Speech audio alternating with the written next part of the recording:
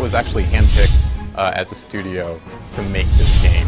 Superbot didn't exist before this game, and we were handpicked and constructed specifically. I myself come from a very long fighting game background, and the studio as a whole really has a strong fighting game tradition. What we try to do is take all of these characters, as you mentioned, that come from these very diverse worlds, and sort of have them meet in the center. And the center for us is that PlayStation All-Stars universe. So you'll see characters like Parappa and characters like Kratos, a character who comes from this very sort of graphical 2D style, and the God of War, who comes from perhaps the best-looking game on the planet. And they kind of meet in the center. They retain a lot of their essence while also existing within the same world that we've created here. And we think we did a really good job of it.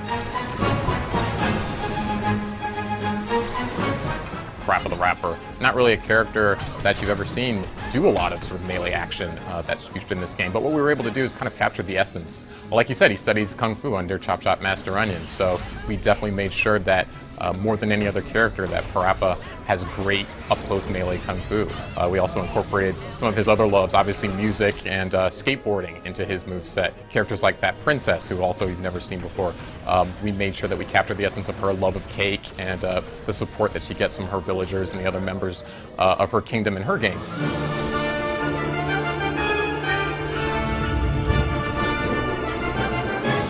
We're taking this approach of this PlayStation celebration with our character roster. We want to apply the same concept to our levels. So each level, as you mentioned, is kind of a mashup between two different universes. The world of Hades is being invaded by the Patapon army.